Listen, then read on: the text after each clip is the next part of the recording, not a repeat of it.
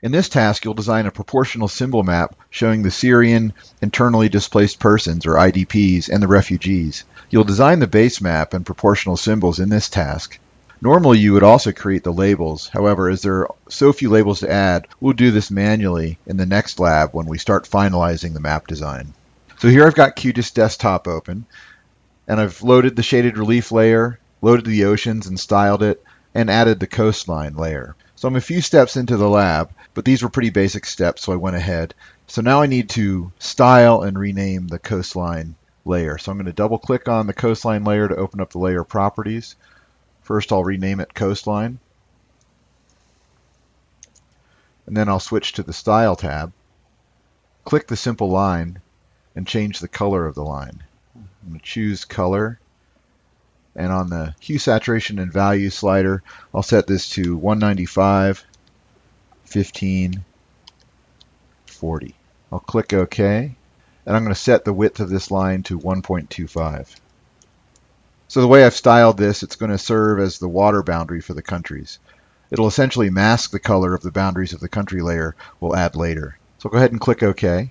I also need to drag this just below oceans in the Layers panel. So now I'm going to add the next layer. I'll click the Add Data button and browse to my lab documents. I'm going to add this Countries with IDP and Refugee Information shapefile. I'll click OK. And this layer is going to do triple duty. It's going to serve as the base map, the data for refugee proportional symbols, and the data for the IDP proportional symbols.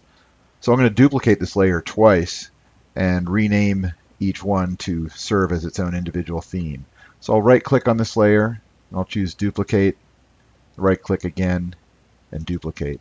So the two I duplicated are disabled by default. I'm going to drag this top one that's still turned on beneath the oceans, and I'll go into the layer properties for this layer, to the General tab, and I'll rename this base map. I'll click OK. This uppermost layer I'm going to rename as Refugees. And the second duplicated layer I'll rename as IDPs. Now that I have all the data loaded, I'll work on setting the base map layer's properties so I can complete my base map. First, I want the hillshade to show on this map, so I'm going to open the properties for my base map, go to the Style tab, go to Simple Fill. I'm going to set the transparency for this at 20% and click Apply. I'm going to change the fill for this color next, so I'll choose Color for the fill, and I'll set this to a Hue, Saturation, and Value of 60, 10, 40. I'll click OK. Then I'll go in and I'll change the border to 0, 0, 25. And I'll give this a border width of 1.25. And I'll click Apply. To make the country boundaries seem not so plain, I'll add a thin gray fill stroke down the center of this black border, and this will help give the borders a little more definition. So still in the Style properties for the base map layer, I'll click this Add Symbol button to add a new Simple Fill layer to the symbol. So I'll select this new Simple Fill layer. I'm going to give it a fill style of no brush.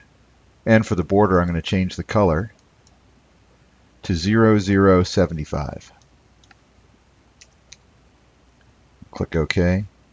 And I'll give this a border width of 0.75. And with that done, I'll click OK.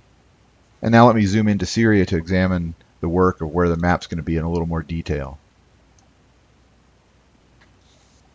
With the base map now designed, I can turn my attention to creating the proportional symbols that represent the refugees and IDPs. Let's start with the refugee proportional symbols. I'll turn on the refugee layer, and I'll turn off the fill and border styles. So I'll go into Layer Properties, click on Simple Fill, turn the fill style to no brush, and the border style to no pen, and click Apply. Now I'll switch to the Diagrams tab. Here I'll check Show Diagrams for this layer, and I'll keep this as a pie chart. I'll switch to this Appearance tab, and I'll set the line width at 0.75. And going back to this Attributes tab, I'll scroll down and I'll choose the Refugees column and click the plus button to add it to Assigned Attributes. I'll double click on this color to open up the Select Color window, and I'll set the hue to 4, saturation to 80, and the value to 100. And I'll click OK. Now I'll click the Size tab. Instead of the default fixed size, I'll choose Scaled Size. As I want each proportional symbol to scale in relation to the refugee attribute, I'll uncheck this option and I'll now set the properties for the symbol scaling. In this attributes drop-down box, I'm going to choose refugees, scroll down to the bottom and select that attribute column. I'll click the Find Maximum Values button and I'll set this size to 40 and I'll click OK. Now I can turn my attention to creating the Syria proportional symbol. And I really want to make an impact with the size of Syria's symbol. So I'll set it up so that it dominates the map and it'll be in a different color than the refugee symbols since I'm talking about a different classification. So I'll double click on the IDPs layer. And as with the refugee layer, I'm only interested in having this layer display the proportional symbol. So I'm going to go to the Style tab and click on Simple Fill, and I'll give it a fill style of no brush and a border style of no pen, and then switch to the Diagrams tab. Again, I'll check Show Diagrams and keep it as a pie chart. Under Appearance, I'm going to set this line width to 0.75 as I did before. And in the Available Attributes window, I'm going to scroll down until I find IDPs and click the Add button to add that to my list. And I'll double click on the color for the IDP chart to open up the Select Color window, and I'll set this color to a hue of 270, saturation of 70, and the value of 100. And if there's this other default color in here, I'm just going to go set that to white. I'm not interested in that. And finally, I'll click the Size tab.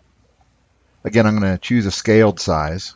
If I kept the fixed size checked, even countries with a null IDP attribute would have a circle displayed. And in this case, every country except Syria has a null value.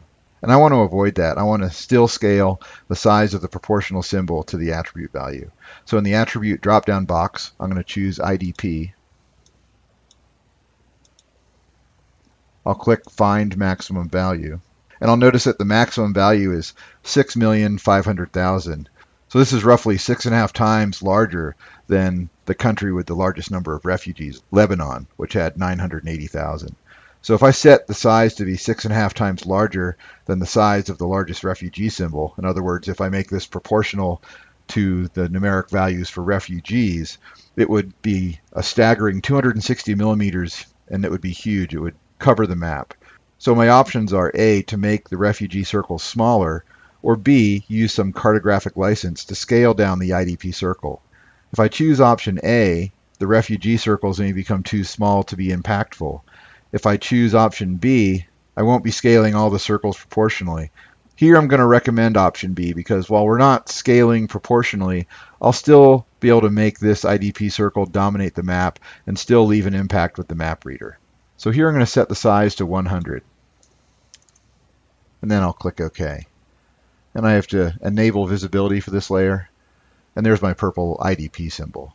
And at this point I can pan my map so I can see the data in relation to the country of Syria.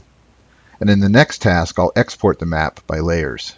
So that's it for the map design. It looks sparse for now, but once I export the layers and import them into Inkscape, I'll be able to start arranging the circles and adding labels and create a nice composed map. So in the next task, I'll export the map by layers.